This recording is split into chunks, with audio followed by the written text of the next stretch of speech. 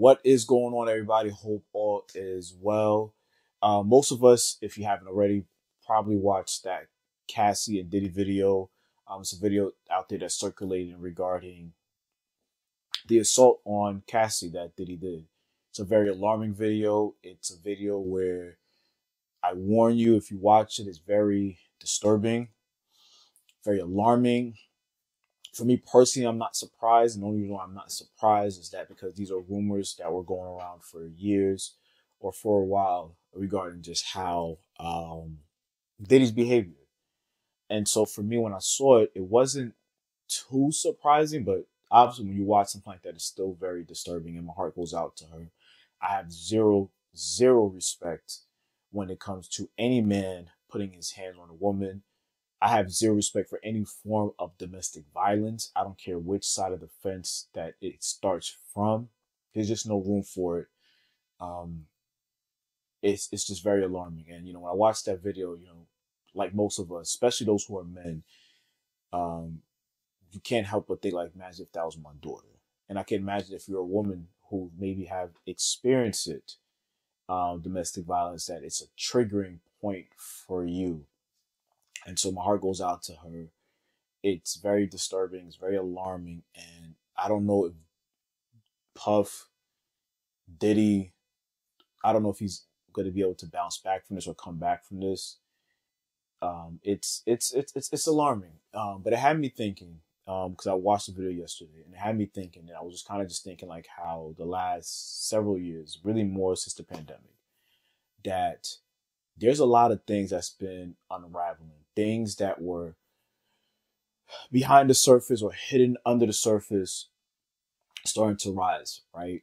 And I believe personally it's not by accident. I always pay attention to patterns. And to me, patterns tends to be a source of truth, a sense of revelations, in my personal opinion. And I believe since the pandemic, I believe what the pandemic has done is not only did it cause most of us back in 2020 to get out of our comfort zone, things that we were our normal day-to-day life, things that we have normalized doing, going to work without worrying about wearing a mask, getting sick and getting ill, maybe besides like the normal sicknesses and that was out there, like allergies and what else?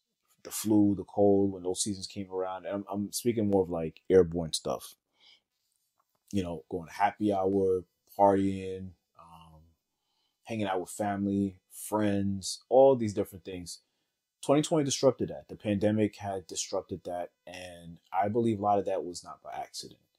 And we can see, and again, this is just my personal opinion.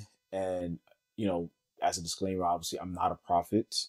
And these are things that I suspect and that I have a feeling that God may be doing. But again, I'm not a prophet. So, and I always say this, that if there is anything, Lord, if there's anything that I am saying that does not align with your will, that does not align with what you are moving in the spirit and what you are doing, please forgive me. Please correct me.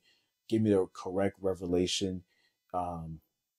But if it's not of you, please forgive me. Please forgive me. Give me the wisdom and the level of discernment of anything that I am saying on this video.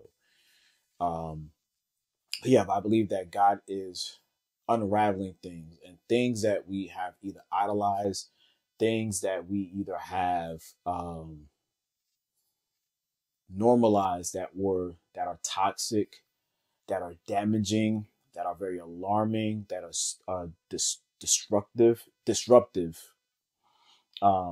that are self-destruction to ourselves, to our community, to this world. I believe God is unraveling a lot of those things. And it's not by accident where we're just seeing more and more, whether it's our celebrities or just things that's the current climate that's going on in the world. We can see what Israel and Palestine, it's not nothing new. It's been going on for a while, but we haven't seen a level of tension and the protests that we have never seen before, rightfully so.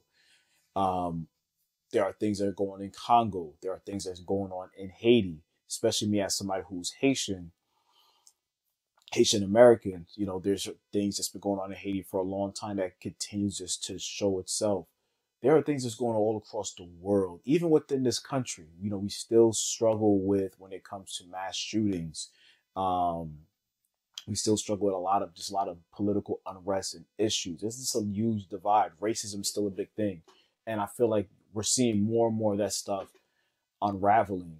There's a lot of tension, and I believe it's not by accident. I personally believe that God is kind of having us look in the mirror of things that we normalize, things that we idolize, things that is not of His will, and He's showing us that there is more to come if we're not careful. There is more to come if we refuse to align with His will. Again, I'm not a prophet, so but this is what I suspect. And again, if I'm wrong, God forgive me if I'm wrong in any kind of way. There are some good things that are going on in this world. There are people who are putting themselves out there as far as being a good, what's the word I'm looking for? A good human being to one another and to their community. There are a lot of humanitarian organizations that are out there that is really trying to make a difference in this world, and which is amazing. I believe it gets overshadowed, unfortunately, by a lot of the wicked and evil and toxic things that it goes on in this world. And we know that Satan is a god of this world, as the Bible says. And that's why we have to be careful, because he is doing the job that he does as a god of this world, is causing a lot of deception, a lot of things that we idolize that we should not idolize. There was a video I saw recently. It was a news video where this satanist group now wants to have um, a foot into schools. And what I mean by that is, like, they want to, because there's this whole thing between separation between church and the school, and church and state, and but now they want a foot in it. They believe, like, hey, well, if Christians could say something within when it comes to schools, we should be able to too. That's very alarming. There's just a lot that is just going on. And even when we look at, to kind of go back to Diddy and Cassie and just that as a whole, um, I guess what's alarming to me that is that if people knew this was going on, especially within the industry, why was a blind eye um was turned? Why nothing was being said? Why did it take Cassie to really go out there herself and say, hey, you know, he's been abusing me? And for, like, now there's an outrage. And even when she first came out, and of course, anybody can make any type of accusation and there needs to be some form of evidence, but people must have known this. So it's just alarming, but I feel like we normalize so many things because we rather idolize the lifestyle versus the morals. We idolize lifestyle versus our morals, and our morals is very bankrupt. It's very corrupt. I believe personally that, and again, this is what I feel like with 2020 and beyond, is continuing to show us, like, yo, we are self-destruction ourselves because we have normalized and celebrate toxic, damaging behavior. We could look at hip hop as an example. I love hip hop. I'm a hip hop head. I grew up in hip hop.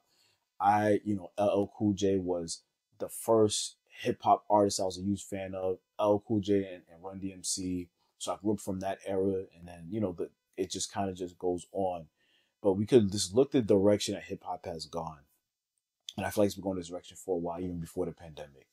But we can see how much more damaging, toxic it has become, and I don't want to say as a whole, because there are a lot of great artists that just doesn't get the limelight. Again, there are artists that are out there that who make great music, who make great uplifting music. There's a lot of great Christian rap artists, but they get pushed to the side, and what overshadows it is the toxic, damaging, and very alarming music that is out there.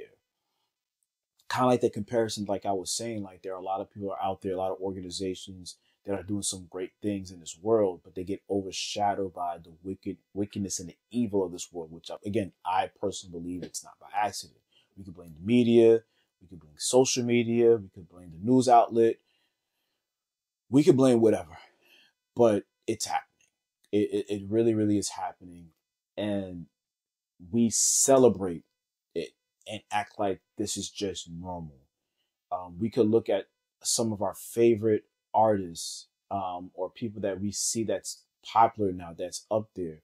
We can see the current climate of like drill music, which to me I feel like is very demonic. I feel like the state of hip hop right now is very demonic. At least what's being pushed out there to the masses. But we normalize like it's just entertainment. But it's not surprising, or has not been surprising to me, seeing that some of these drill artists has lost their lives, and they're dying off of what? Gun violence, the very thing that they're promoting, the very thing that they're speaking of, and these labels are not doing anything about it. They want them to promote this type of music, but they're not doing anything to help protect these kids. And of course, a lot of these kids come from the inner city, come from the hood, and they have very alarming, troubling um, childhoods.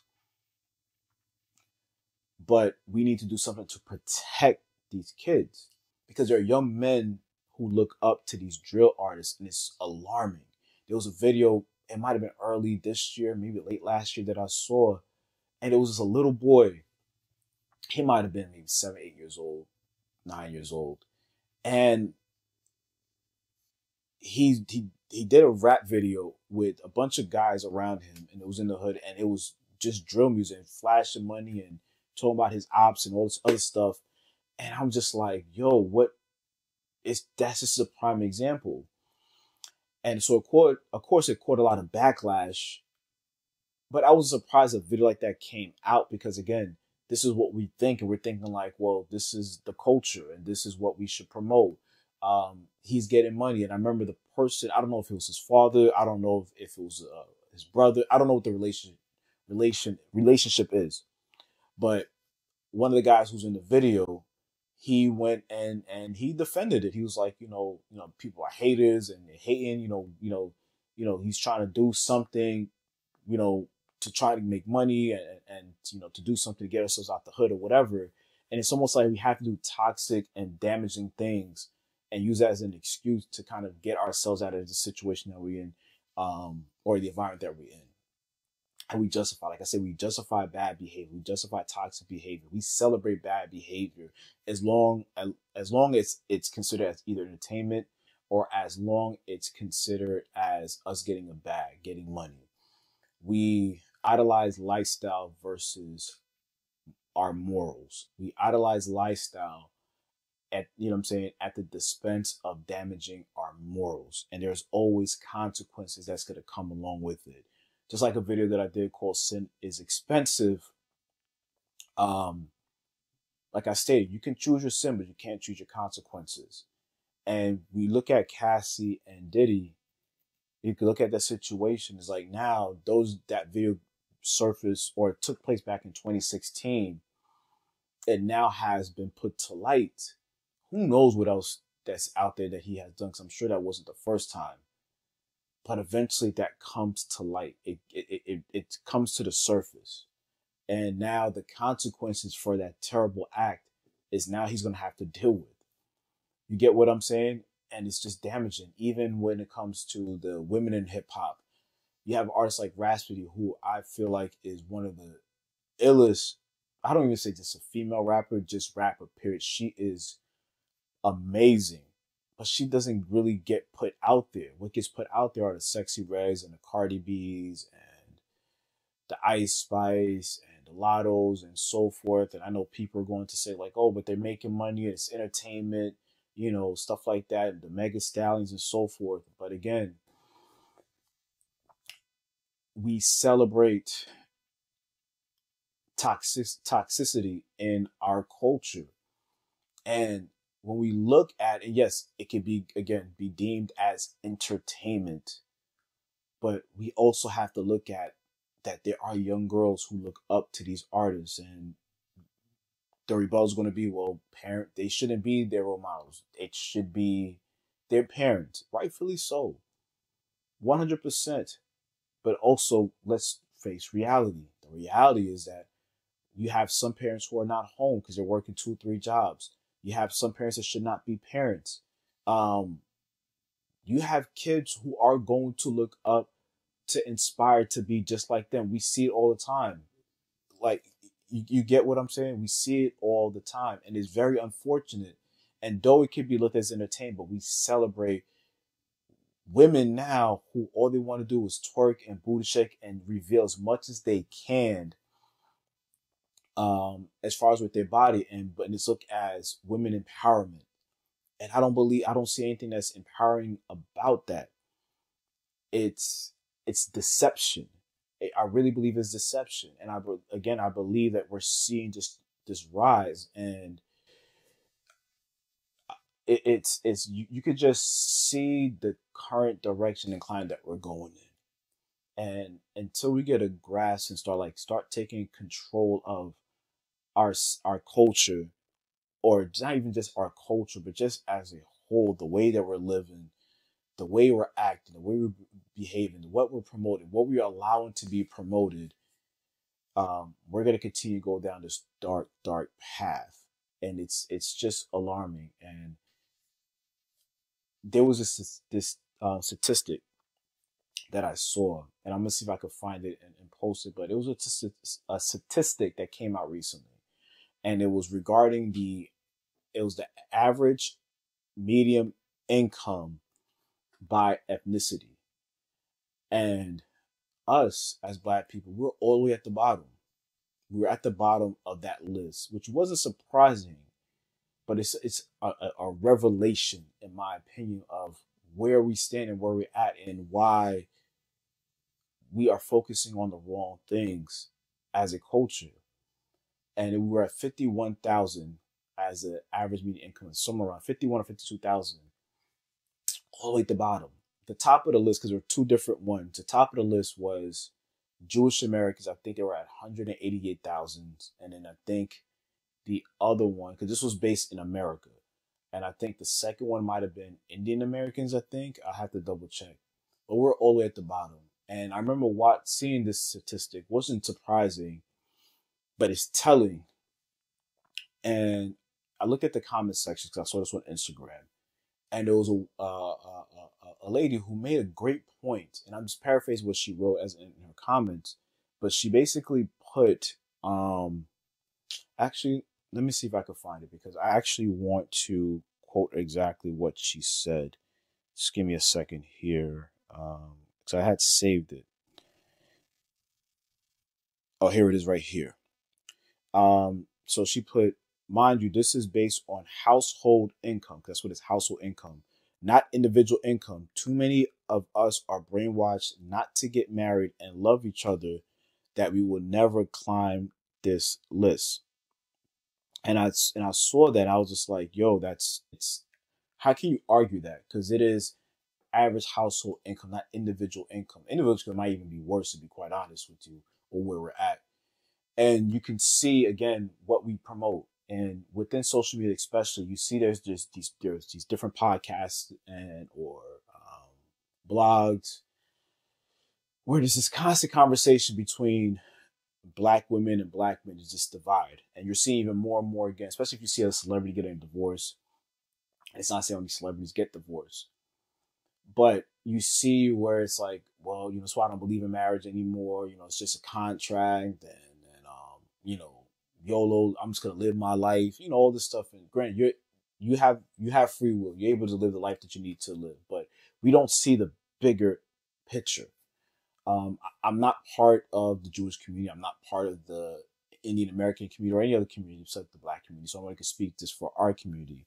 But I wouldn't be surprised if those other communities are not having those same type of issues. And if they are, they're not promoting it. They're doing whatever they can to fix it. Again, I'm not part of those communities. This is what I'm assuming, because it seems like there's a little bit more unity. We talk about all the time, like there's a lack of unity. There's a lack of unity in our community. There's also a lack of accountability in our community. And there's power in wealth, obviously, but there's power in marriage. There's power in a couple growing and building wealth together. You could look at any statistic and data and you'll see that. The Bible says a man who finds a wife finds a good thing and obtains favor from the Lord. I believe that's Proverbs 18, verse 22. And it's true. I can speak for myself that somebody who is married, I can tell you that I've seen so much blessings that has come in favor from the Lord because of my marriage, and my wife too as well. There's a blessing that is in it. And I guess my point is that when we don't see the bigger picture. We live for the moment, we live for right now, and we don't really see the long-term goal. We don't see that the decisions that we make and how the impact it's going to have, not only for us, but for the next generation.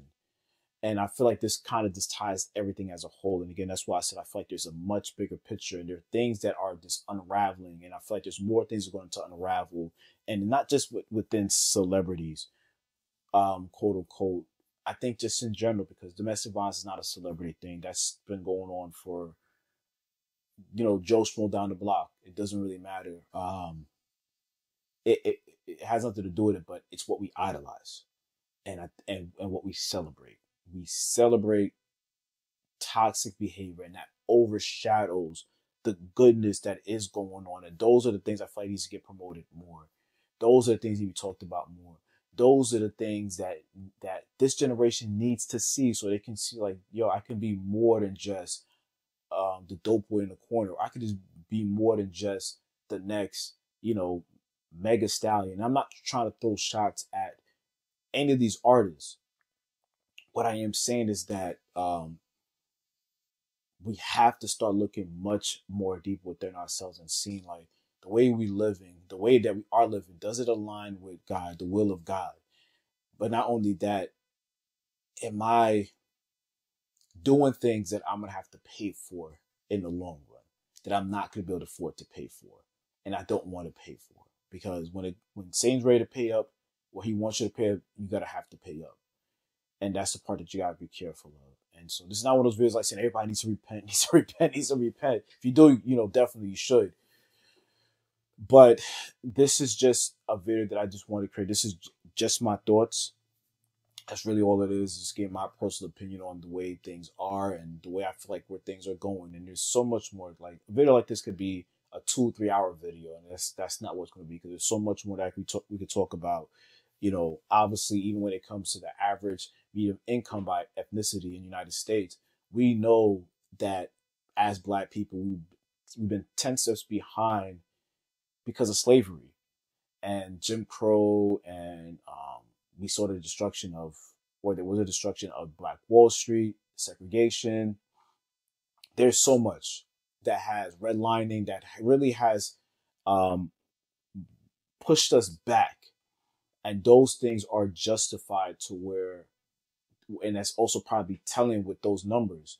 And I'm speaking regarding that statistic, but I'm speaking of things that's also self-inflicted within us that we need to look at, right? That we need to start realizing like, hey, you know what can we do within ourselves as a community to kind of change the dynamic? Because racism is never going to change. Racism is not going anywhere.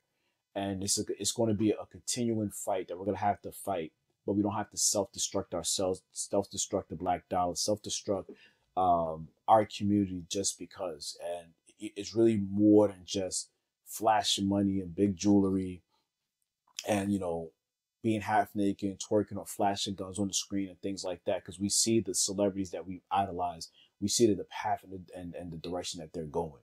And we see that self-destruction. We see Diddy. You can see Young Thug, who's on trial for a RICO charge, and a lot of his counterparts are fighting criminal charges as well. We see the loss of Pop Smoke, King Von. We see what happened with the whole Tory Lanez and Mega Stallion situation. It was a very messy, troubling situation.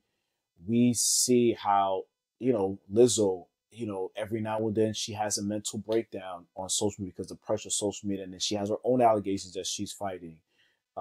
We see so many different things that goes on with people that some of us idolize and look at it because we're so caught up into the lifestyle and thinking like they're living this luxury lifestyle, this beautiful lifestyle, and not understanding that they may be, again, outside looking in. I'm not with them, but from the outside looking in, that there's something troubling that they're dealing with, and that the industry that they may be part of, it's more than just what we see on social media. Social media shows the highlights, but it's not really show what they probably really battling and struggling with, especially when it comes to their mental health.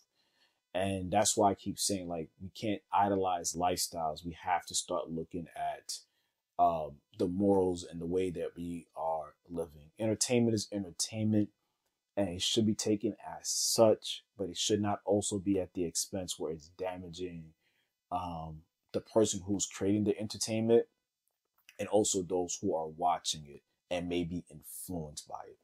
So that's just my thoughts. Thank you for listening. Thank you for watching. Um, until the next video, one love.